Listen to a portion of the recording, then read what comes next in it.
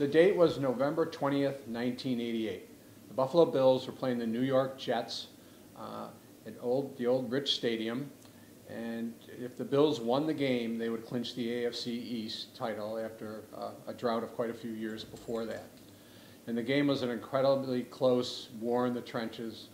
It was tied at 6 at the end of regulation, and thanks largely to Fred Smerlis blocking a field goal, the Bills won 9-6 in overtime.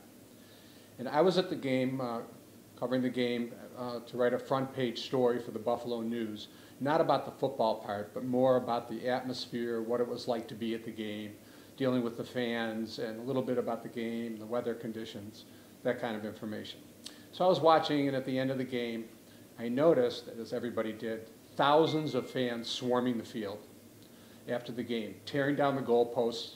There were Buffalo News photos of fans sitting on the crossbar and standing on it and holding on to the upright.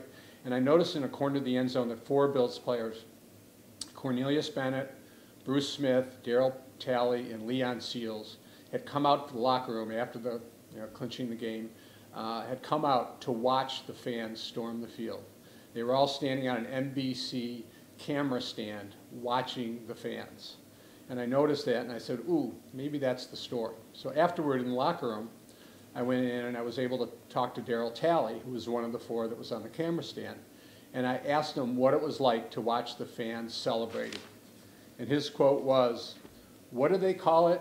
Fan-demonium? This was Fan-demonium. It was so much fun."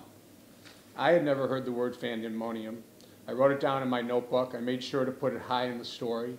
And luckily a news copy editor was alert enough to make it part of the headline. And the headline in the next day's Sunrise edition read, this is the top story in the Buffalo News, the banner headline, "Fan-demonium breaks out after Bills clinch division title."